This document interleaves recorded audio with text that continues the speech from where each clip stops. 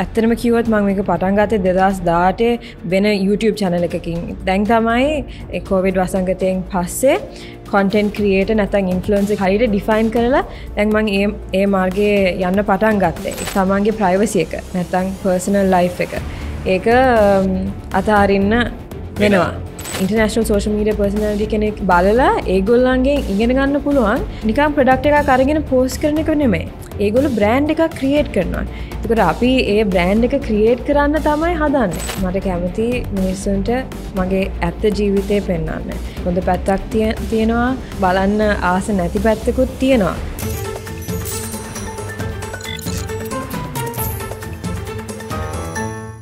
අයිබෝන් අපි සියලු දෙනාම සාදරයෙන් ආදරයෙන් පිළිගන්නවා උතුරු තරුව එපිසෝඩ් එකට. අද අපිත් එක්ක එකතුලා ඉන්නේ social media content creator කෙනෙක්, ඒ කියන්නේ digital marketing strategist කෙනෙක් සහ influencer කෙනෙක්.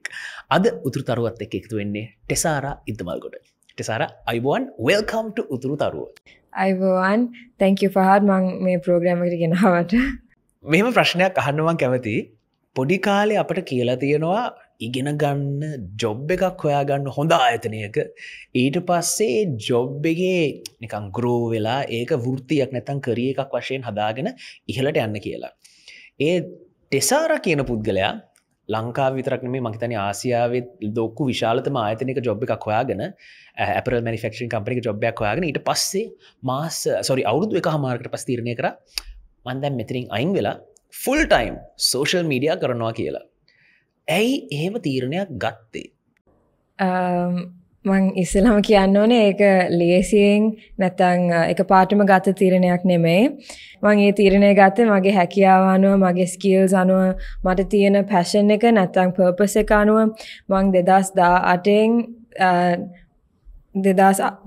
පටන් ගත්ත social media account එක නැත්නම් social media ඒ base එක අරගෙන තමයි මං ඒක දැන් මේ 2023 මම ඒ ඩිසිෂන් එක ගත්තේ මේක ෆුල් ටයිම් කරන්න කියලා. ඉතින් මට එහෙම කියන්න බෑ මේක හරි මාර්ගය කියලා, හැමෝටම හරි මාර්ගය කියලා මට කියන්නත් බෑ. ඒත් මගේ හැකියාව, මගේ පැෂන් එක අනුව තමයි මම මේ ඩිසිෂන් එක ගත්තේ. එතකොට දැන් ගෙදරින් දෙමව්පියෝ නැත්තම් නෑදෑයෝ කිව්වේ නැද්ද ඇයි මෙහෙම කරන්නේ? මොකද එක පැත්තකින් අර ස්ටේබල් සැලරි එකක් නැත්තම් පඩියක් හම්බෙනවා, අනිත් පැත්තෙන් මේක දන්නේ නැති ලෝකයක් නේ ඒගොල්ලොන්ට. දැන් ගෙදරින් මොකද්ද කිව්වේ? ඇත්තම කිව්වොත් මම මේ කෝපරේට් ජොබ් එකට ඇප්ලයි කරේ 2022.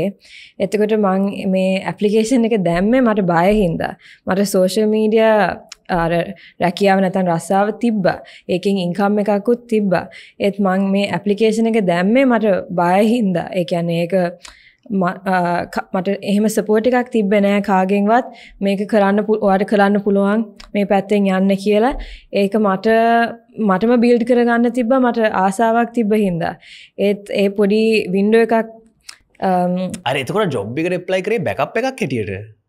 යම් කිසි ආකාරයකින්. ඇත්තටම කිව්වොත් ඒ කියන්නේ ඉන්කම් එක විදියට මට ස්ටේබල් ඉන්කම් එකක් තිබ්බා. ඒ කියන්නේ බැංක් account එකට මම කරන ජොබ්ස් වලට මට ස්ටේබල් ඉන්කම් එකක් තිබ්බා.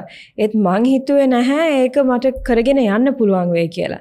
අපි කවුරුත් දැනගෙන හිටියේවත් නැහැ මේ මොකද්ද මේ social media content creator නැත්නම් influencer කියන රස්සාව මොකද්ද කියලා, නැත්නම් ඒකෙන් මොකක් වේද කියලා අපි හරියට දැනගෙන හිටියේ නැහැ. එතකොට මේක අර හොඳ කරියර් ඔප්ෂන් එකක් කියලා ගොඩක් කට්ටියට හිතුන්නේ නැහැ. ඔව්. එහෙම. එතකොට ගෙදරින් කිව්වද එහෙනම් මෙතනින් දැන් ජොබ් එක ගත්තට පස්සේ අයින් වෙන්න ගෙදරින් ඕකේ වුණාද? පොඩි කාලයක් ගියා. ඒ කියන්නේ ඒගොල්ලන් ඕකේ කරගන්න. දැන්වත් මං හිතන්නේ නැහැ. ඒ කියන්නේ ඒගොල්ලන්ට හරියට තේරෙනවා කියලා මම මොකද්ද කරන්න කියලා. ඒත් පොඩි කමියුනිකේෂන් එකක්. ඒ කියන්නේ පොඩ්ඩක් කමියුනිකේට් කරන්න ඕනේ. තේරුම් කරලා දෙන්න ඕනේ. කාලයක් යනවා ඒක කරන්න. දැන් මට ඇත්තටම කිව්වොත් මම මේක පටන් ගත්තේ 2018 වෙන YouTube channel එකකින්, Teens Report කියලා මට channel එකක් තිබ්බා. ඊට පස්සේ මම Instagram එකට ගෙන ආවා. ඊට පස්සේ මම තව YouTube channel එකක් හැදුවා. ඊට පස්සේ දැන් තමයි COVID වසංගතයෙන් පස්සේ content creator නැත්නම් influencer කියන හරියට define කරලා දැන් මම ඒ මාර්ගයේ යන්න පටන් ගත්තේ. ඒ කියන්නේ COVID කාලේ. එතකොට ඒ තැනෙන් මෙතනට එන්න ඒගොල්ලෝ දැක්ක කොහොමද මං ආවේ කියලා ඒත් තාම තේරුම් ගන්න බෑ. ඒ කියන්නේ හරියට මොකද උනේ කියලා. දැන් මෙහෙම ප්‍රශ්නයක් අහන්න උදේ ප්‍රශ්න දෙකක් අහන්න කැමති. ගොඩක් තරුණ කට්ටිය බලන් ඉද්දි කියනවා දැන් මම මොකක් හරි ජොබ් එකක් නැත්තම් ලයින් එකක් තෝරගන්නේ ගෙදරින් කියන හින්දා. ඉගෙන ගන්න තෝරගන්නේ අම්මා තාත්තා කියන හින්දා. හැබැයි අර ටෙසාරා කියපු අර කමියුනිකේෂන් කියන දේ සංනිවේදනය කියන දේ ඒක ඉතාමත් වැදගත් දෙයක්. මොකද අපි තේරුම් කරලා දෙන්න ඕනේ මෙන්න මේ තමයි මම කැමති දේ. මගේ පැෂන් එක. අපි තේරුම් කරලා දෙන්න ඕනේ නෑ මෙතන මොකක් හරි ස්කෝප් එකක් තියෙනවා. දැන් මේ කමියුනිකේෂන් එකේදී එකපාරට කවුරු හරි බෑ කිව්වොත් එපා කිව්වොත් එතකොට ඩීමෝටිවේට් වෙන්න ඕනේද නැත්නම් වෙන ආකාරයකින් අපි ඒගොල්ලන්ට තේරුම් කරලා දෙන්න ඕනේද මොකක්ද වගේ ඔපිනියන් එක එතන? දැන් මගේ එක්ස්පීරියන්ස් එකෙන් කියනවා නම් පළමුවෙන්ම මට තීරණය ගන්න ඕනේ කියන්නේ මට මොකද්ද කරන්න ඕනේ කියලා නැත්නම් මට මොකද්ද ආස නැත්නම් මට පැෂන් එකක් තියෙනවා නම් මට ඒ පැෂන් එක කරගෙන යන්න ඒකට හැකියාව තියනවාද මට ඒක කරගෙන යන්න ස්කිල්ස් ටික තියනවාද කියලා මට තේරුම් ගන්න ඕනේ. ඒ කියන්නේ මං හොඳට හිතලා බලන්න ඕනේ මට මේක කරන්න පුළුවන්ද කියලා. ඒක කරනකම් මට තව කෙනෙක්ට කියන්න බෑ මට උදව් කරන්න මේක කරන්න. නැත්නම් මගේ අම්මට තාත්තට ගිහිල්ලා කියන්න බෑ මම මේක කරනවා මම ඔක්කොම අතහැරලා නැත්නම් මගේ කෝපරේට් ජොබ් එක අතහැරලා ගිහිල්ලා මම මේක කරන්න යනවා කියලා මට කියන්න බෑ. ඉතින් මං ඒ තත්ත්වයට එන්න ඕනේ ඉස්සෙල්ලා. ඒ කියන්නේ මං හොඳට හිතලා බලලා මේක ෂුවර්ද කියලා මට හිතා ගන්න ඕනේ. නැත්නම් ඒක කමියුනිකේට් කරන්නත් අමාරුයි වෙන කෙනෙක් එක්ක. නැත්නම් මගේ අම්මා තාත්තා කියමු ඒගොල්ලන් ඒ කියන්නේ වෙන ජෙනරේෂන් එකක් ඒගොල්ලන්ට පොඩ්ඩක් තේරුම් කරන්න අමාරුයි කියලා කියමු. යාළුවෙක්ටවත් කියන්න I'm going to leave my corporate job. What do you think about it? ඒගොල්ලන්වත් යනවා කියලා right? ඒ ඩිසිෂන් එක ගන්න ඉතින් පළමුවෙන්ම අපි ඩිසිෂන් එක ගන්න ඕනේ. හරියට ෂුවර් එකට ඒ කියන්නේ we have to like know ourselves and know what we're good at. තමා වඳුර ගන්න ඕනේ මම මේක හොඳ. මොකද ගොඩක් දැන් අපිට හිතන්න පුළුවන් දැන් මේ ඉන්ෆ්ලුවෙන්සර් කියන කන්ටෙන්ට් ක්‍රියේටර් කියන එකේ ඔන්ලයින් පේන්නේ පොඩි ග්ලැමරස් පැත්තක් නේ. ඒ කියන්නේ ඉවෙන්ට්ස් වලට යනවා, ස්පොන්සර්ෂිප්ස් හම්බ වෙනවා කියලා දැක්කාට ගොඩක් තවත් තරුණ කට්ටියට හිතෙන්න පුළුවන් මටත් ඕනේ මෙහෙම වෙන්න. හැබැයි ඒගොල්ලෝ ගොඩාක් හිතන්නේ මේක මට ගැලපෙනවද මට කරන්න පුළුවන්ද කියලා. දැන් ඔය ලයින් එකෙන්ම තව ප්‍රශ්නයක් අහන්නම්. මේ අපි දකින ඔන්ලයින් දකින මොකක් හරි මෙහෙම ප්‍රොඩක්ට් එකක් අල්ලන් ඉන්න හරි මොකක් හරි දෙයක් ප්‍රොමෝට් කරනවා හරි මොකද ගොඩාක් කට්ටිය හිතන් ඉන්නවා මේ ඔන්ලයින් කන්ටෙන්ට් ක්‍රියේටර් ඉන්ෆ්ලුවෙන්සර් කියන්නේ ඒගොල්ලන්ට ගෙව්වොත් ඕන එකක් ප්‍රොමෝට් කරයි කියලා සමාජයේ සමහරක් කට්ටිය හිතනවා. මං අහන්න කැමති ටෙසාරාගෙන් මේක ඊට වඩා ලොකු දෙයක්ද මොකක් හරි ස්ට්‍රැටජි එකක් තියෙනවද නැත්නම් මේක ලොං ටර්ම් ප්ලෑන් එකක් තියෙනවද? ඇත්තටම කිව්වොත් මං ඉස්සෙල්ලා මං මේක පටන් ගත්ත වෙලාවේ කොවිඩ් වසංගතය ඒ කියන්නේ ඒ කාලේ අපි මං යුනිවර්සිටි එකේ හිටියේ අපිට ආයමත් ලංකාවට එන්න හම්බුණා. ඊට පස්සේ ඔන්ලයින් යුනිවර්සිටි කරන්න තමයි තිබ්බේ. එතකොට ඔන්ලයින් යුනිවර්සිටි කරන ගමන් මේ අර සෝෂල් මීඩියා ජොබ්ස් පොඩ එන්න පටන් ගත්තා. එතකොට මං ඒවා ගත්තම මට හරි ඒ කියන්නේ එක්ස්පීරියන්ස් එකක් තිබ්බේ නැහැ. මොකද්ද ඒ කියන්නේ හැම ප්‍රොඩක්ට් එකම ගන්නද ඒවා ප්‍රොමෝට් කරන්නද මට මං දන්නෙත් නැහැ වෙන කවුරුත් දන්නෙත් නැහැ. ඉතින් ඒක දැන් ඒක එක්ස්පීරියන්ස් එකෙන් මට කියන්න පුළුවන් තමන් පාවිච්චි කරන තමන් ඒ කියන්නේ ආයමත් ගන්න ප්‍රොඩක්ට් එකක් තියෙනවා නම් නැත්නම් ඒක වෙන කෙනෙක්ට නැත්නම් ඔයාගේ නංගිට මල්ලිට නැත්නම් අම්මට රෙකමෙන්ඩ් කරන්න පුළුවන් ප්‍රොඩක්ට් හරි සර්විස් එකක් නම් ඒක ඇත්තටම ඔයාගේ ජීවිතේට මේ good impact එකක් තියෙන product එකක් නම් ඒක ප්‍රොමෝට් කරන්න තමයි දැන් මං එහෙම හිතලා තමයි මං ඒ job එක ගන්නෙ. ඒකට අමතරව මං ඉගෙනගෙන තියෙනවා අපි වෙන්න ඕනේ මේ දැන් අපි recommendation එකක් දෙනවානේ. recommendation එක දෙන්න ඒගොල්ලන්ටත් ඒ recommendation එක accept කරන්න ඕනේ. ඒ කියන්නේ දැන් හැම කෙනා කියන එක අපි විශ්වාස කරන්න නැහැ අපි. ඉතින් ඒ වගේ කෙනෙක් වෙන්න අපිට responsibility එකක් තියෙනවා. මේ career එකෙන් සාර්ථක වෙන්න. ඒ කියන්නේ දැන් brand එකට මට responsibility එකක් තියෙනවා. මගේ followers වලටත් responsibility එකක් තියෙනවා. To be the type of person that is trusted. ඒ කියන්නේ මෙයා විශ්වාස කරන්න පුළුවන් පුද්ගලයෙක්. විශ්වාස කරන්න පුළුවන්. ඒක එකපාරට එන්නේ නැහැ. කාලයක් තිස්සේ හදා ගන්න ඕනේ. එහෙම ඒක එක පැත්තක්. අනිත් පැත්ත තමයි දැන් මේක දැන් අපි කිව්වා වගේ දැන් සාමාන්‍ය කෝපරේට් ජොබ් එකක හුඟක් කාලයක් ඒ ජොබ් එකේ ඉඳලා ප්‍රොමෝෂන්ස් එහෙම ලැබිලා ඊට පස්සේ හොඳ තත්ත්වයකට එන්න පුළුවන් කියලා අපිට ක්ලියර්ලි ඒක පේනවා. ඒ මාර්ගය පේනවා. ඒත් මේ කරියකින් එහෙම පේන්නේ නැහැ. ඉතින් අපි ඒක හදා ගන්න ඕනේ. ලංකාවට තාම ඒක ඇවිල්ලා නැහැ. ලංකාවේ අය ඒක ඒ ගැන ඉගෙනගෙන නැහැ.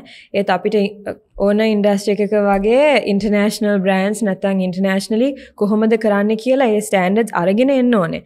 ඉතින් සෝෂල් මීඩියා පර්සනැලිටි කෙනෙක් කියන්නේ ඉන්ටර්නැෂනල් සෝෂල් මීඩියා පර්සනැලිටි කෙනෙක් බලලා ඒගොල්ලන්ගෙන් ඉගෙන ගන්න පුළුවන් මේක කියන්නේ නිකන් ප්‍රොඩක්ට් එකක් අරගෙන පෝස්ට් කරන එක නෙමෙයි. ඒගොල්ලෝ බ්‍රෑන්ඩ් එකක් ක්‍රියේට් කරනවා.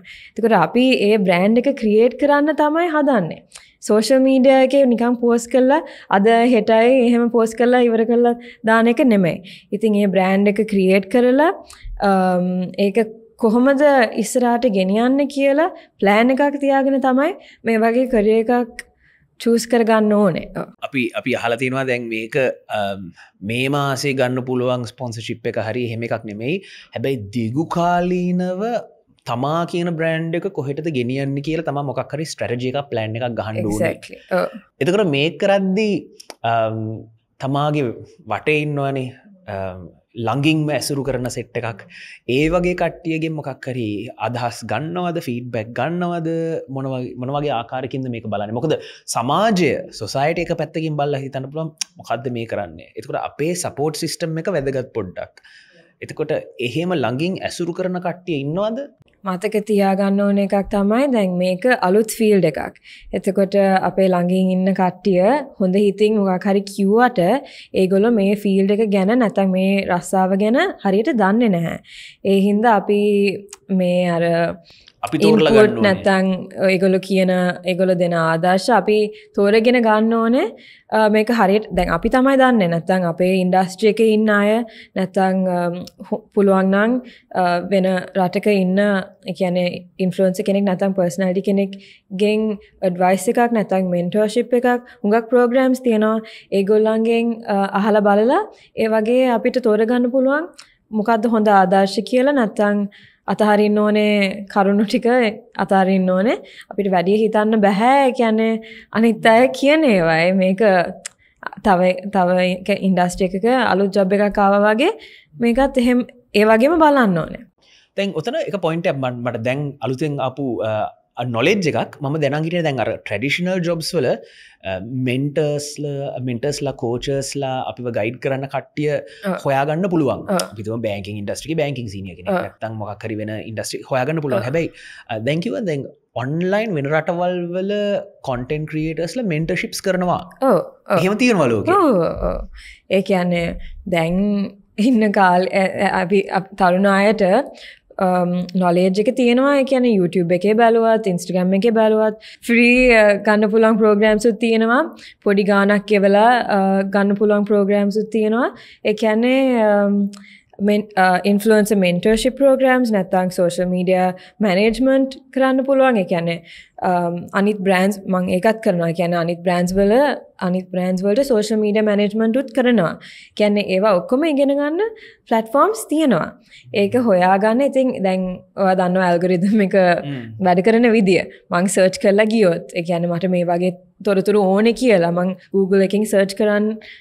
කරලා ගියොත් ඒ වගේ programs ටික මට කොහොමදත් එනවා Instagram එකේ හරහා නැත්නම් TikTok එකේ හරහා ඒ වගේ programs ටික එනවා ඉතින් මම ඇත්තටම කිව්වොත් මම ඒ වගේ programs දෙකකට join වෙලා ඉන්නවා ඒකෙන් තමයි මට හුඟක් knowledge එක හම්බෙලා තියෙන්නේ මම හිතන්නේ දැන් අපිට මේ content creator market එකේ ඒක පේනවා මොකද දැන් කොහේ හරි ඉවෙන්ට් එකකට ගියොත් high profile brand මොකක් හරි එකකට ගියොත් අනිවාර්යෙන් Tesara එතන ඉන්නවා ඒ කියන්නේ මොකක් හරි වැඩ කරන strategy එකක් ඇත්තටම වැඩ කරනවා අනිත් පැත්තෙන් අහන්න කැමති දැන්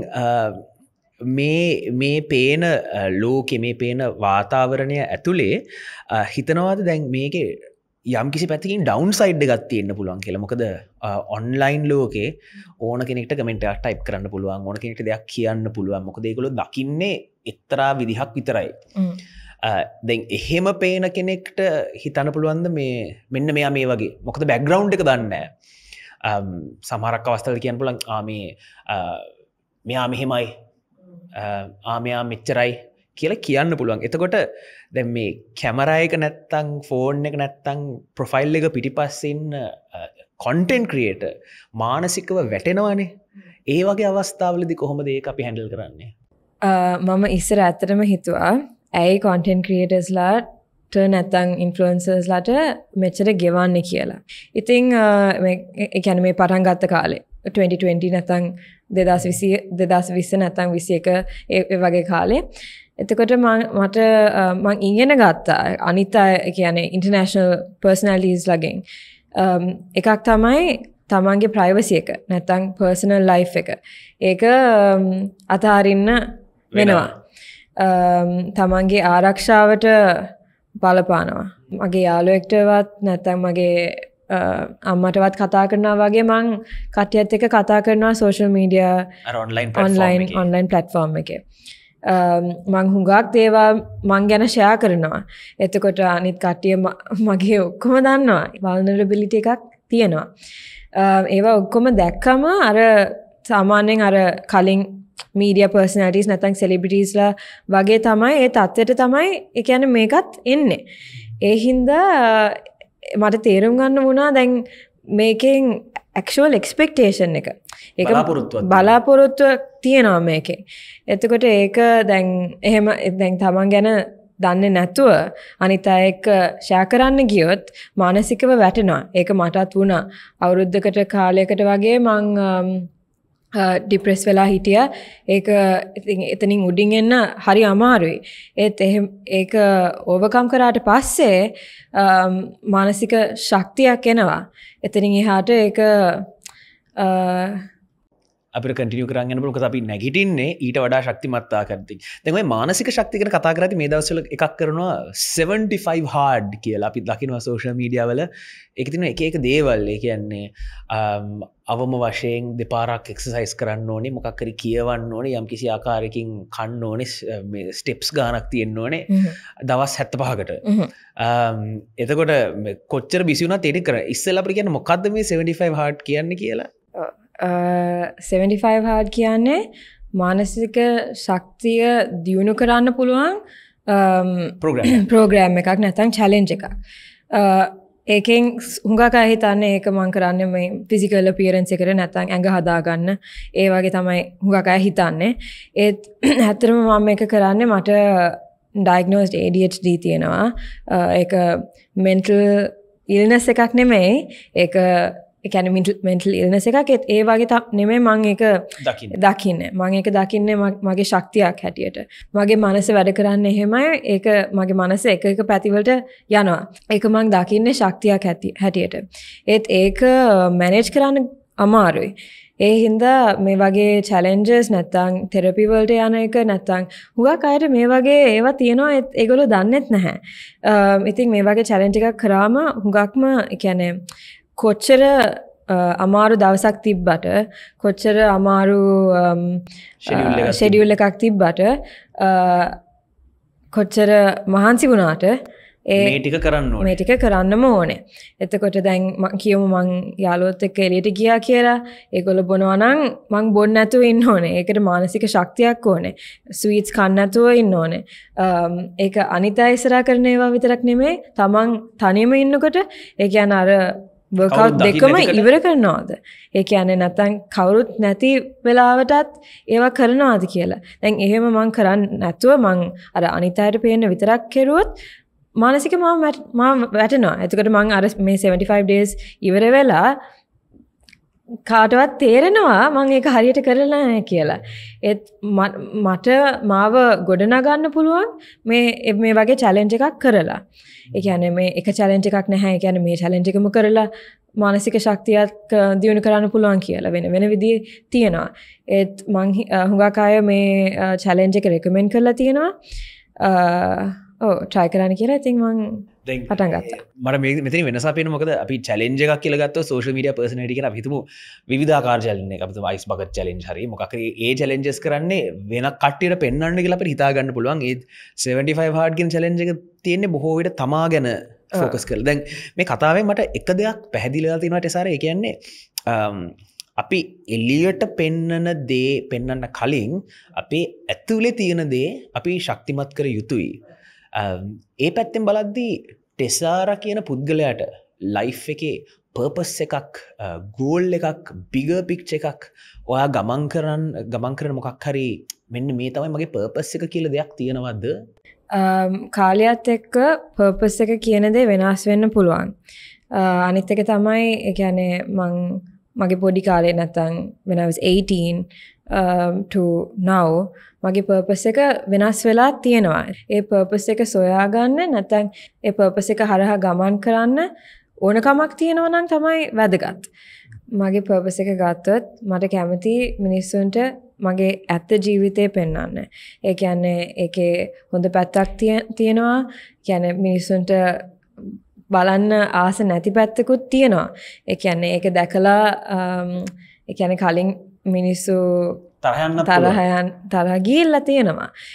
ඒ දෙකම පෙන්වන්න තමයි මම හදන්නේ. එතකොට මම හැමදාම මගේ Instagram stories නැත්නම් TikToks එහෙම දානකොට මම සමහර දවස්වල මම අඬනේවත් දානවා. මගේ boyfriend එක break up වුණොත් ඒකත් දානවා. මම කාත් එක්කත් රණ්ඩු කෙරුවොත් මම ඒකත් දානවා. ඇයි මම හැමදාම පෙන්වන්න හදන්නේ මම perfect කියලා. අපි හැමෝම අපි කවුරුත් නේ හොඳ අර හරියටම අකුරට තියෙන ජීවිතයක් නැහැ. අපි පෙන්නුවොත් නෑ මේක ප්‍රශ්නයක් නෑ කියලා. ජීවිතේ හොඳ නරක තියෙන දේ ප්‍රශ්නයක් නෑ කියලා. ඒකෙන් අපි හැමෝම යම්කිසි ආකාරයකින් මොටිවේට් වෙනවා. අපේ තව ප්‍රශ්නයක් අහන්න කැමති මොකද දැන් මේ පර්පස් ගැන කතා කරද්දී මේ තමාගේ choices ගැන කතා කරද්දී ගොඩක් කට්ටිය මේ දවස්වල හිතන දෙයක් තමයි මේ Gen Z generation Z කියන කට්ටියත් එක්ක වැඩ කරන්න අමාරුයි. ඒගොල්ලොන්ට ජොබ් එකක් දුන්නොත් ඒක follow up කරන්නේ නැහැ. හොඳ ආයතනයක ජොබ් එකක මේගොල්ලොන්ට වටිනාකමක් නැහැ කියලා කියනවා. එතකොට මම අහන්නේ මේ Gen Z කියන මේ ටෙසාරාගේ පරපුර මේ generation එක ජොබ් එකක් නැත්තම් වර්ක් කියන දේ දකින්නේ කොහොමද? ඒතර ප්‍රොමෝෂන් එකක් පට්ටමක් ආයතනයකට වඩා වෙන දෙයක් දකින්නවද? මං ගත්තොත් මං Gen Z එකේ තමයි ඒ කියන්නේ I belong to the Gen Z. එතකොට Gen Z නැත්තම් Gen Alpha කියන generations වල ඉන්න කියන තරුණ අය නිකංම වැඩක් කරන්න නැහැ. ඒ කියන්නේ නිකංම අර කරන්න කිව්වා කියලා කරන්න නැහැ. ඒ ජොබ් එකකින් අර පර්පස් එකක් තියෙන්න ඕන. නැත්නම් තමාට ඒ ජොබ් එකකින් මොකද්ද ලැබෙන්නේ? තමාව දියුණු කරනවාද ඒ ජොබ් එක? තමාට මොකක් හරි එකක් ඉගෙන ගන්න පුළුවන්ද? growth එකක් තියනවාද? සමහර corporates වල systems processes තියෙනවා.